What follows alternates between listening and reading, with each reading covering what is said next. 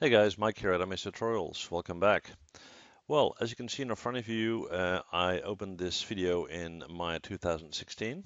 This is a first, and before you are wondering, okay, so will all videos from now on be 2016? No, they will not. Reason being that I did a poll on my Facebook page, and I asked my subscribers, okay, what is your preference? And most people enjoy doing the 2015 tutorials because a lot of folks don't have 2016 yet. Okay, so I'll be doing a combination of both. All right, now let's get to the topic of this video.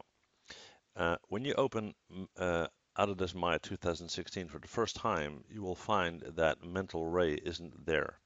It's not only not activated, it's not there at all, and you have to separately install it. Okay, so if we go up to the render settings, and you can see that the interface has changed quite a bit, and I'll get into that in later videos. We're going to go up to this button right here, which is our render settings. All right. Now, in the normal drop-down menu that you're probably used to, if you hit this and you look down, in my case, Mentalray is there, but if you open it for the first time, you will not see it. Okay, and I'll show you how to get it and how to install it. All right.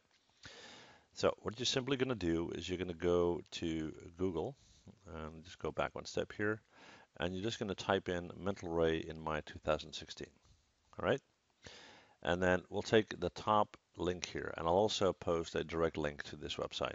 Okay, so we're going to click on that, and then under downloads, you're going to see three options. And the option that you choose is based on your operating system, okay?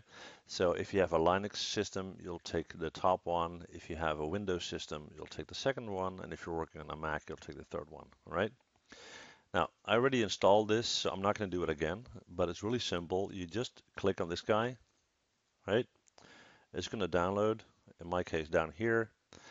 Open it and install it, nothing else. Just go through the install sequence. It's really easy, it's really fast, and there's pretty much nothing else you have to do in that respect. All right, and when that's all done, you go back to Maya and you go up to Windows, Settings Preferences, Plugin Manager. All right, and then you're going to scroll down, and after installing that, you should have the option Maya to mentalray.mll. Just going to quickly look for it. Here you go. Maya to mentalray.mll. If you select loaded, then it will load. If you check the auto load button, it will load every time. Okay. Now you can then refresh and close. And after you've done that, you can go to your render settings and you should have Mentalray. That's all there's to it. Okay. Hopefully this was helpful and I'd love to see you guys again. Bye.